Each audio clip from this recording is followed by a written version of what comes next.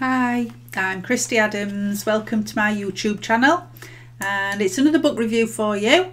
I'm going to be doing more things on this YouTube channel though, so keep an eye out and maybe subscribe, that'd be nice, in the link below. So this week's book, Maya Angelou, who's a total hero of mine. She's a poet, she was a doctor, multi-passionate isn't the word, and multi-talented. She was an amazing person. If you've not read her work or heard of her work, have a goggle of her and have a look and see it, because she's amazing, very inspirational. So this particular book, And Still I Rise, genius book. It's very famous, the poetry, And Still I Rise. You'll have heard it, I'm sure, on TV or radio, but if not, again, listen to her reading it. I couldn't even contemplate trying to read it as she does. It's a brilliant piece of work. This particular book, the reason I've got a bookmark in is because half of it is actually a different book, which I will be reviewing in the future.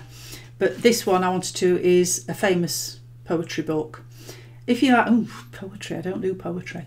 To be honest, I'm not a big poetry reading fan. I like listening to it and watching it being performed, but I don't read it very often, and this one is fantastic. It's a very short book, as you can see, but some of the poems in it are really emotional, deeply moving. They touch on issues of slavery and race, and she had quite a turbulent life, so they're very personal, some of them, and quite upsetting, some of them in a way, but some are very, very optimistic and witty, and it's just really worth reading. And I know that I can't read it anywhere near as well as she can, but I just want to read one of the poems in it because I just think it's quite funny. On Aging, that's what it's called, On Aging by Maya Angelou. So you'll have to excuse me reading it, but I just thought you'd like to share. When you see me sitting quietly like a sack left on the shelf, don't think I need your chattering, I'm listening to myself. Hold, stop, don't pity me. Hold, stop your sympathy.